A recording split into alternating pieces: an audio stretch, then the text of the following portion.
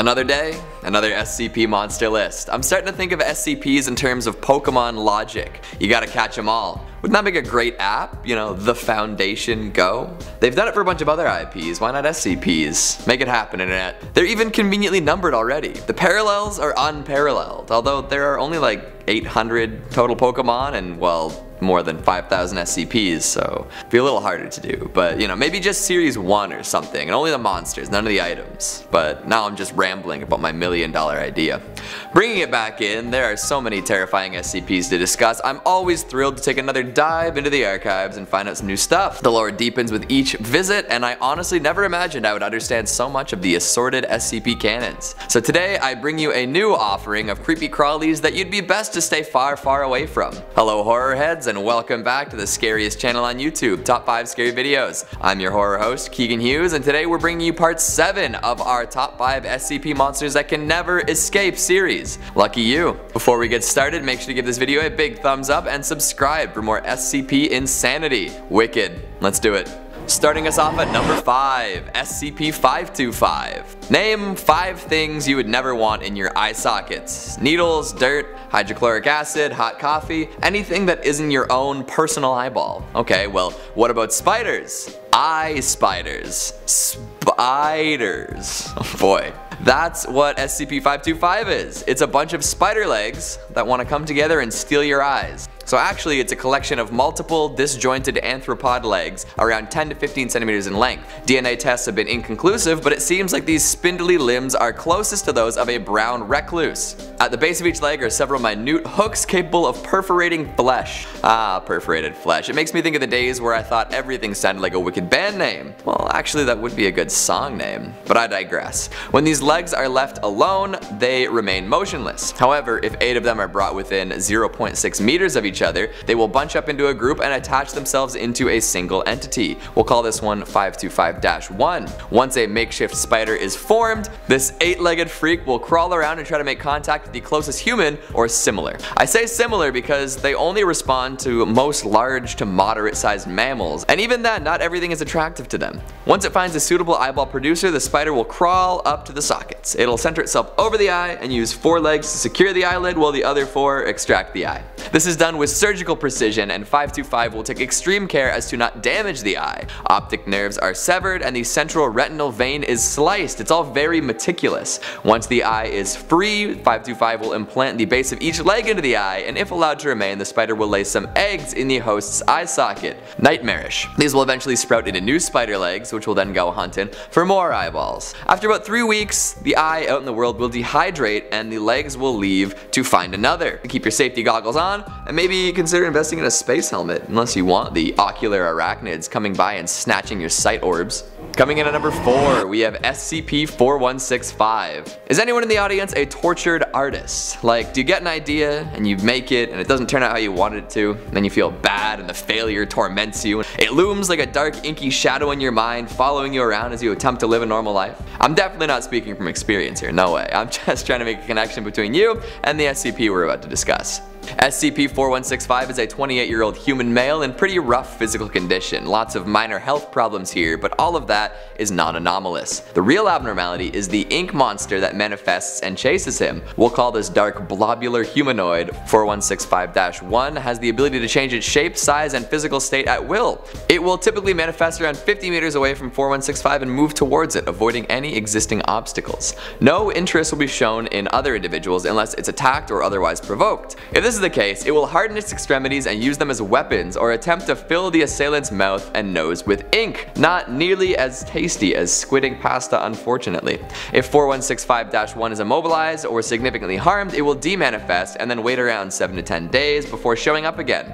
A nice week off for our poor 4165. Coming back to the question I posed at the beginning of this entry, there is one instance of the ink monster getting close enough to kill 4165. It has never actually killed him though, and instead if it gets nice and close, it'll pull a notebook and black pen from a hole in its head. This will greatly distress 4165 and often cause a panic attack. If the book and pen are not accepted and used, the beast will savagely beat 4165. It's like writer's block manifesting and then kicking your ass. Like, oh, write the book, you idiot. Oh, who told you? You went out and told everyone that you were gonna do it, now they think you're a hack.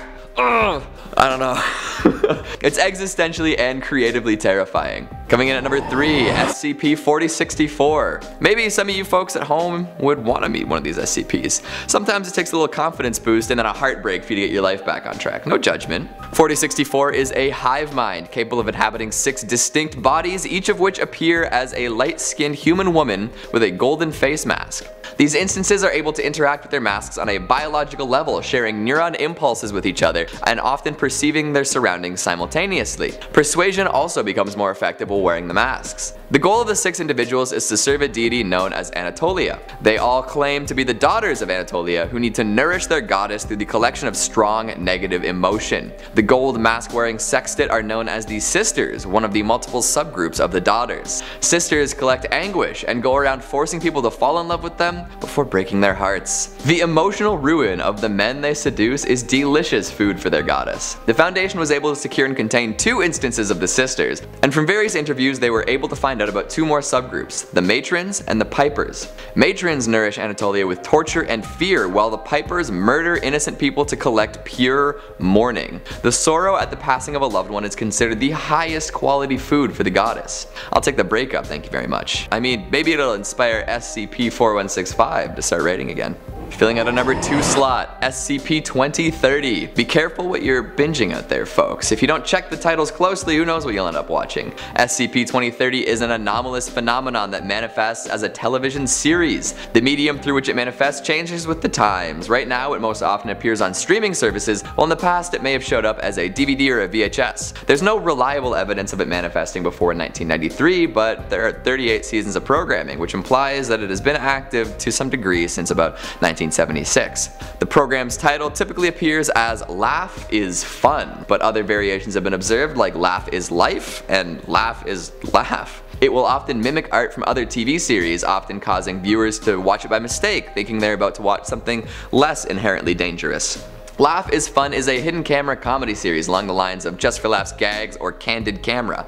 However, the goofs and gaffes being pulled are often strange, violent, and disturbing. Some examples of the pranks I'm talking about would be a husband is skinned alive and stuffed with squirrels and then left beside his wife in bed, or a Margaret Thatcher meat monster falls out of the cupboard and attacks a woman in her kitchen. Individuals subjected to these practical jokes will often react with panic or distress, but as soon as the host of the TV show appears, they become immediately calm. The host, or SCP-2030-1, appears invariably in a 3-piece suit with black and white wingtip shoes.